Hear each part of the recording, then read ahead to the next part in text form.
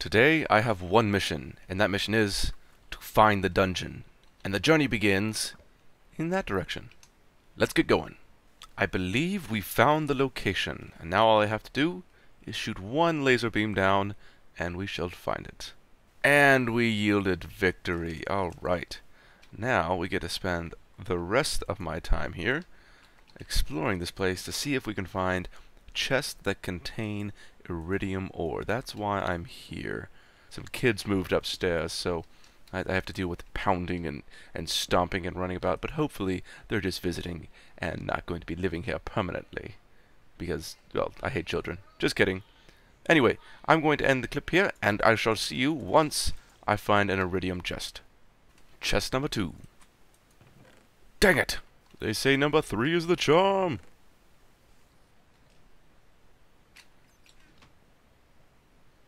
Fourth chest for victory!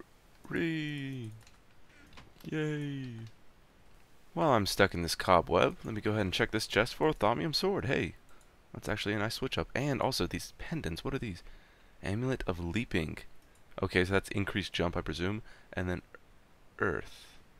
Amulet of earth. Not sure what that does, but we shall find out soon enough. Boy, you know that SonicWaffles guy on YouTube? Yeah, what about him? I heard he had really good drop rates in the dungeon. I think he got 10 iridium ore in a single chest. Really? Yeah. I guess not. Not today. Not today. Well, our adventures in the dungeon are now over simply because I could not find a single piece of iridium, and I searched that place in and out. And let me be clear with this. Iridium ore does appear in dungeon chest, or according to NEI. So if it's not in there, or if it's not in the drop table, I've been misled, and so have you. So you can be angry too.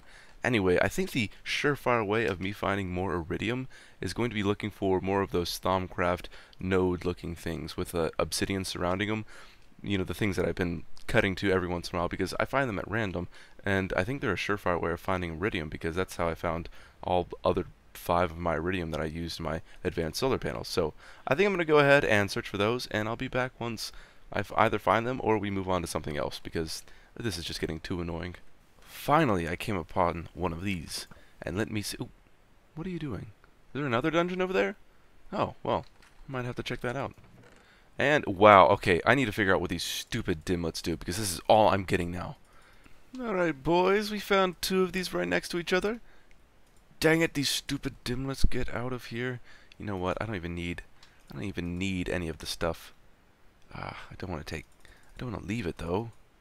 Dang it. Alright, I can leave iron. I can really leave, like, tin and stuff. I'll take the stuff that I can't really generate instantly. Alright, we'll leave that. And go over here. And what do we get? Hey, more iridium, yes, there we go. 4 iridium ore, that's exactly what I needed. And binding agent, I don't know exactly what that does, but I'll take it anyway. And ring of protection, hey. Okay, so we're actually getting some items that I actually care about, so let's do it. Okay then, I think that's good. I'm going to head back now that I have the iridium, and we can continue with this episode. Hey, one more for the road, why not? Nothing in it. Oh well. Man, the random chest today, I apparently cannot get enough. Let me go ahead and research this. Ooh, sinister node, alright. Exactly what I wanted. Check it out. Hey, more iridium ore, that's exactly what I want to see. And more of these, whatever those do. And dimlets, hey, why not? Very good. Welcome back to our base of operations. I've got a few things to catch up on, and one thing is actually just correcting what I was doing in the last video, and I have to apologize. It was very difficult trying to get this automation set up here, but I've actually figured out a solution to all of my problems. But first, let me explain what was happening, and I can't explain why it was happening, but I can tell you what. Basically, this gate, whenever it's placed right next to the machine, whatever it may be, the electric furnace or whatever, it's looking at all of these as inventories, including these overclockers. So this does actually work properly as long as you don't have anything in your upgrade slots. So if you're having the problem I did, then what you can do is get yourself one of these bad boys, ejector upgrades, and they're pretty simple to make. I actually just started up another program. Excuse me.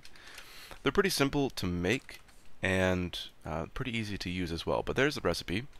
And basically the way you use them is you have a single upgrade, and when you right click on a machine, or control right click or shift right click, whichever your sneak key is, it changes the direction of this arrow, and this is the way it's going to eject each item from its inventory. So automatically output to the east side because I clicked on the east side of the block. And of course you can reset it back to its normal by clicking it on the side that it's already outputting to, so like that. But what you do is you set it to whatever side you need it to eject to, and then place it in here. And as that ejects, it won't eject directly into a pipe, so you have to put some kind of intermediate. I chose chutes just because I had plenty of them. You could make this a gold chest or whatever, so you have a very large buffer zone here. But nonetheless, I chose these chutes just because it's very simple, very easy to use, and it looks pretty nice. And then from there, you can pump all of the items using your wood pipe and gate setup. Now, you don't need to use the autarkic pulsers, so you don't need to use these special gates. You don't need to worry about the integration table. You can use basic gates now, and simply put items in inventory as your first slot, and then redstone signal as your second slot for your basic gate. And then whenever anything is placed in here, i.e., let's say this fuel rod, it's going to pump it out and then send it up. And I have this section of iron pipes here that pumps this all along, and then once it reaches the gold pipe, which speeds everything up and places it into our chest. So I've been doing a few things here, including making copper plates, and maybe if you're experienced in Feed the Beast, you know exactly what I'm getting ready to do. I'm getting ready to make a nuclear reactor. And this is going to be a very big project because I'm going to need to get as much EU as possible in these next few episodes, so I'm going to make a bunch of neutron reflectors, and then from these, the thick neutron reflectors right here. And that's going to be one of the most efficient ways to use my fuel, which is another thing that I've got to get working on. And to do that, I've made a thermal centrifuge. Right now, it's just making more stone dust. Oh, actually, I need to sleep. I need to sleep to get more energy. And actually, I need to go over and put coal inside my generators over there because that also helps with energy. But yeah, I'm right now making stone dust because I need to make CF powder because I need CF powder to make reinforced stone, and basically I've got a lot of things to do before this nuclear reactor gets up and running. So let me go ahead and get some of this coal out here. I'm trying to get some supplemental energy, and to do that I'm going to need a bunch of coal, and I'm using all of the stuff that I've received from that quarry that you set up, or that you saw me set up in the last episode. And it's actually done right now, but I have plenty of coal left, and oh, you can see 10,000 marble right there. Nice and beautiful. I got a little bit over a stack of diamond, which I already moved over to my main chests, and you can see absolutely filled with all this goodness, ores, items, and a lot of crap that I've got to sort through, but nonetheless, we are plugging away. So what I'm going to do now is show you exactly how we're going to work on this CF foam business, because this is going to be really important. It's very confusing, I'd say. Simply put, this is now, I'd say, one of the most convoluted processes I've ever seen from, where's that metal former? There it is. This is one of the most convoluted processes I've ever seen in Feed the Beast, just because they've changed it to where you can't build reinforced stone. I know I've showed this before, but if I type in reinforced stone, it has no crafting recipe. And the reason for that is that you need a CF sprayer filled with CF powder, which is difficult to make in the first place because you need all of the stone dust.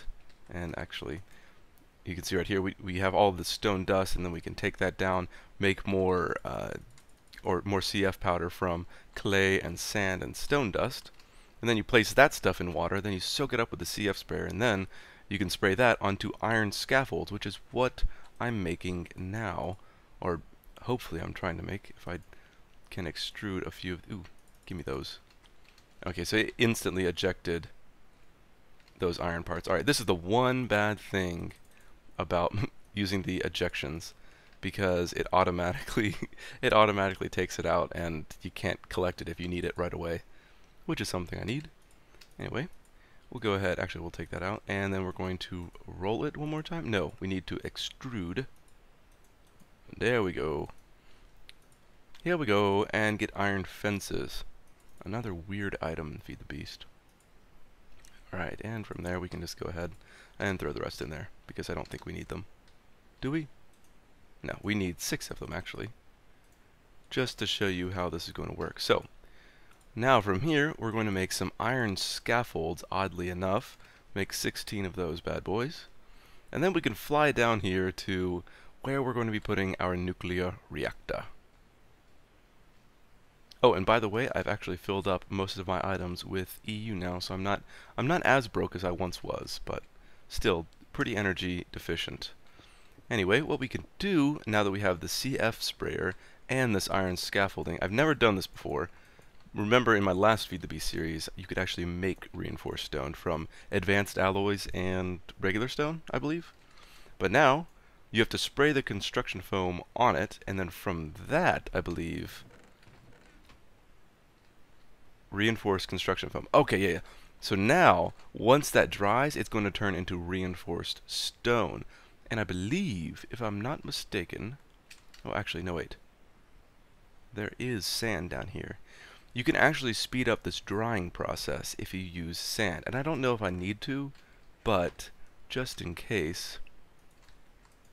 Yes, there we go. Okay, so now you can place sand on it and it instantly dries up. And then from here, can I actually mine this?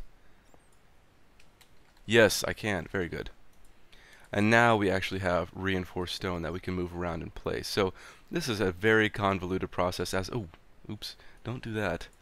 As I've mentioned before, but now that we have all of the tools needed, I can go ahead and do all of this off camera. But I'm thinking of doing just a massive chamber of reinforced stone, and from there I can build sub-chambers of more reinforced stone, and then put the nuclear reactor inside of that, because I'm going to need a very safe chamber if I'm going to have a nuclear reactor right underneath my base. We don't want any accidental detonations.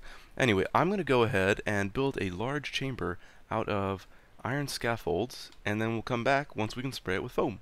So I will see you guys once I'm done. I might as well show this one time, but here's the creation of the CF powder right here. And then, of course, the use of that is place it in water, and then you can collect this CF, or this construction foam liquid, I presume it's called? CF liquid? Whatever. You can collect it by right-clicking on it with the CF sprayer. I completely forgot that this is how iron scaffolding works, but all you have to do is left-click on it, and it instantly places down the block, which makes placing all this stuff super easy. Lemon squeezy.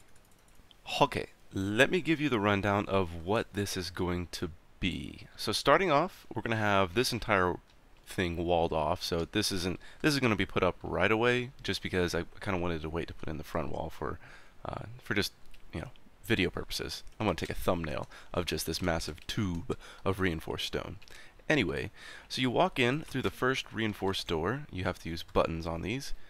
Or pressure plates, but nonetheless I wanted buttons. And then we've got a second reinforced door here. So the front wall is going to be double walled with this little in-between layer. This might be air or water or perhaps obsidian to give extra blast resistance, but basically since everything else is going to have just, you know, thousands of meters of stone next to it, I don't really need double walls there. I think if we just have one wall of reinforced stone, once the blast beats that, then it'll be very minimal into the stone. But over here, I'm going to have, you know, other stuff here. I'm going to have, you know, buildings, machines, wires, cables, everything. So a blast into here would actually be relatively devastating. And since it's all air, it could even reach up there. I don't know. I've never experienced a blast like that, but nonetheless, I don't want to risk it. Anyway, you walk in through here, through the double blast doors, and you'll see this is a template of what will be, but there'll be another reinforced stone wall here, and this is actually going to be a chamber. This is going to be a square, and it's going to go up 4 high, and then of course this top here is going to be covered in reinforced stone. And this is going to have another blast door here, but this is going to be the container for each nuclear reactor. So this is what the nuclear reactor looks like. It's the reactor, which will be the center block surrounded by 6 chambers on each side, or 1 chamber on each side, but for a total of 6. And then I can access it as I enter do all the stuff, put in fuel, and then leave promptly. I guess I have to figure out a way, like maybe a button on the floor here just to get out, but nonetheless. Anyway, we'll have one reactor there, and then of course I can add more and more reactors as I dig this further back. And that's the great thing about this design. Is to have a room where you can put multiple reactors rather than just having a single reactor and then just crowd it with reinforced stone. Anyway, I filled up everything with this scaffolding up to this height, and that's going to leave a one block. Ooh, why am I lifting up? What the? Could you get out of here? Anyway, we're going to leave one block of air in between the nuclear reactor chambers and the ceiling. So I think that should be sufficient. But let's get on with this spraying and see what this does when we have a large plane of iron scaffolds. But we'll spray it and... okay. So what did we get out of there? Just about 9, I'd say, or 10 in total. So that's not too bad. All I have to do is... whoa. Okay, so I have to start from the edge because scaffolding is a little bit finicky to work with. Alright, so I have to start from the center area, I presume. Yeah, there we go. Scaffolding's a little bit finicky to work with because it has to be connected to some kind of grounding block, like this block right here. And then from there, it can only extend, I believe, 5 over the air. So it can only hang 5 blocks over, and that's why I had to put in this this little beam here to support it. Anyway, let's go ahead and see if we can get some more spray work on. Gonna have to right there. Okay, see, as this turned into foam and that didn't get turned into foam, it fell out because it had no support. So maybe I'll start one more block over, and that should be sufficient. Okay, and place that there, and do it again. All right. So we're getting this foam work, and ooh, are we empty already? Are you serious? Are you wow. Okay, so I'm gonna need a lot more foam. I thought I had a sufficient amount, but anyway, I have an infinity pool here, and then I should use buckets because these actually disappear when you use them. But this is how I've been making the foam, and apparently I need a lot more. So I need to go and collect more stone dust. That's what that means. But you can see the process here. It's pretty simple. All I have to do is just go around and fill in the rest of the gaps that didn't get filled in with the first spray over. Oh, and I gotta stop doing stupid stuff like that. And then we'll spray that corner. Oh, and one more down. Oh, get sprayed. What? Oh, I forgot. We're out. Okay, well, nonetheless, and a little bit on this bottom side got sprayed here, so that's good. Oh, yeah, the construction foam fell down. That's nice. Alright then, so this is turning out pretty nicely. All I need to do is go and collect more stone dust so I can make more CF foam. And then we should come back in the next clip with an entire nuclear reactor chamber built. And this should be relatively blast proof, if I could speak correctly today. I don't know, something's up.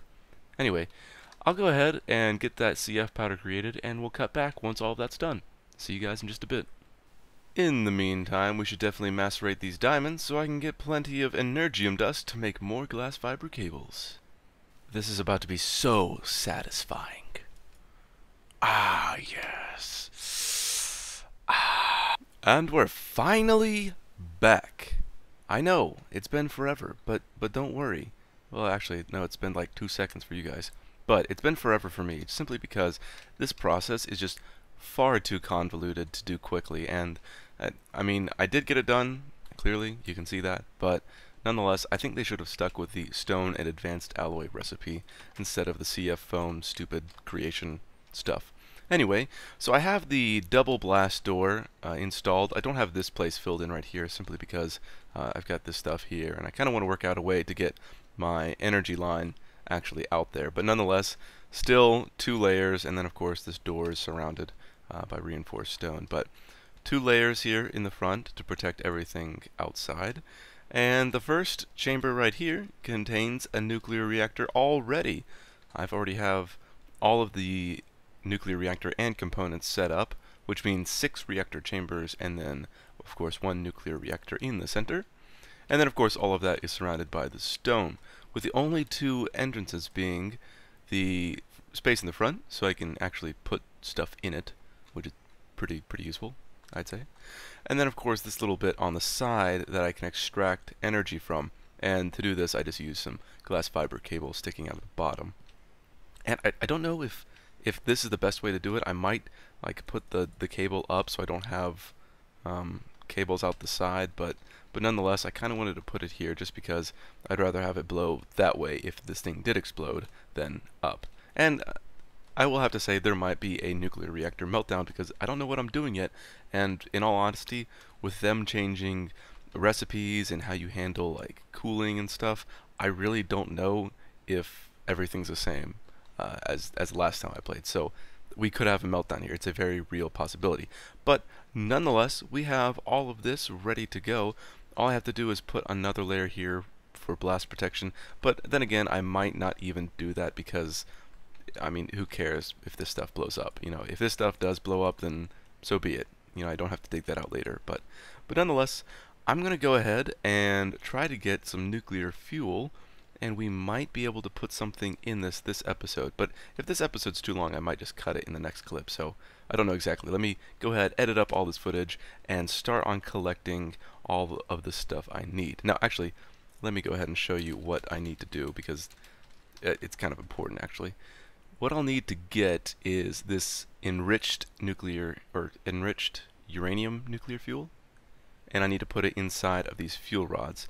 And to get this, I need uranium, which I have, and these tiny piles of uranium, which I can get by centrifuging crushed uranium ore, and that's how you do it.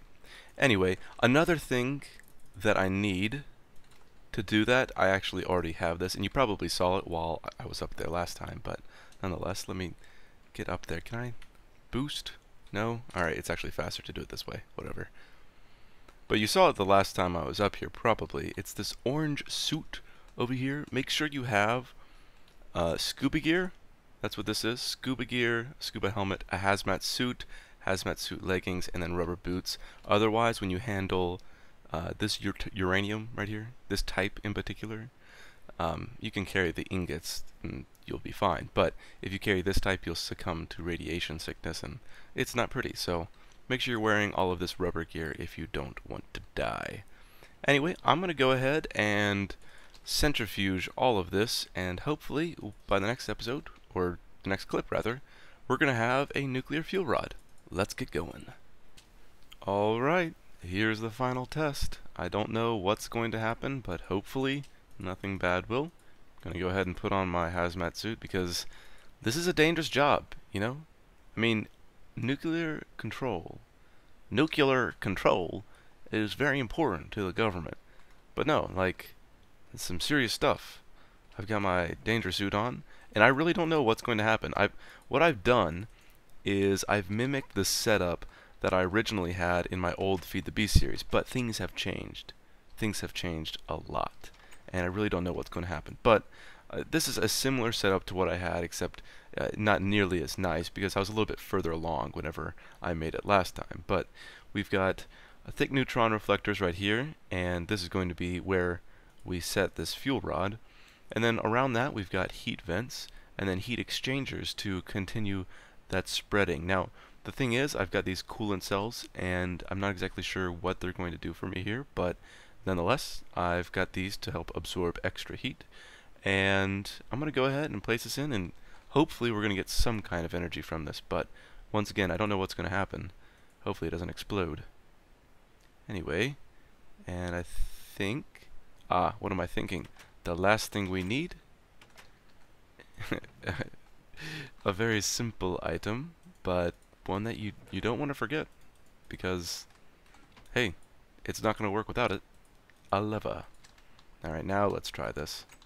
We forgot an on switch. Oh, please work. Hey, 25 EU per tick. Core temperature, 0. That's what I like to see. Alright. Okay, now this is good, this is good. Oh, and I also put this little cage lamp here. Isn't that nice? I'm going to definitely see what other colors we have, though, because I think a nice orange... I had orange in my last setup. I'm definitely going to like deck this out to make it look really awesome and very nuclear control-like. But nonetheless, we have 0% temperature still. Everything looks pretty good. Please, wait, cannot be used in fluid reactor. Please cool down in the EU reactor. Okay, well, this is the EU reactor. Okay, and we're getting a steady output of 25 EU per tick. Don't know what this does. Okay, and these really help. Okay, so these up the efficiency. These reflect the neutrons back into the fuel rod and continue the chain reaction. If you don't know how that works, but nonetheless. I also put up this temporary wall just until I figure out how exactly I'm going to seal all of this in. But nonetheless, this should be filling up now. Yes, look at that, 28,000 already. So I'm going to go ahead and put a medium voltage transformer here and then run this all the way up, and this could actually be the supply of my medium voltage rail that I could spread all throughout my base. But you know what I'm going to do? I'm actually going to use this to supplement the MFE up there, because even though this is a good amount of power, it's not a crazy amount. You know, these things can output several thousand EU per tick. So I think I'm going to go ahead and put this in. Wait, what is that? 48. All right, I'm just checking what exactly these numbers mean. Yeah, I don't know. Okay, we got 1% there. Oh, and it went back down. All right, well, very good. You know, I think we're barely getting warm here, and I'm gonna keep an eye on this just in case. But nonetheless, I think we're just going to use this to supplement what power we have now. And then once again, I'm going to use this to collect more UU matter to make more iridium, and then we can get a more dependent solar energy. That word. And then we can come back here and make this even more efficient once we have the means to do so. But nonetheless, I think we're about out of time here, so I'm going to go ahead and take off my boots now and put some new ones on and end the episode here. So I hope you guys enjoyed this episode of Feed the Beast, and as always, have a good one.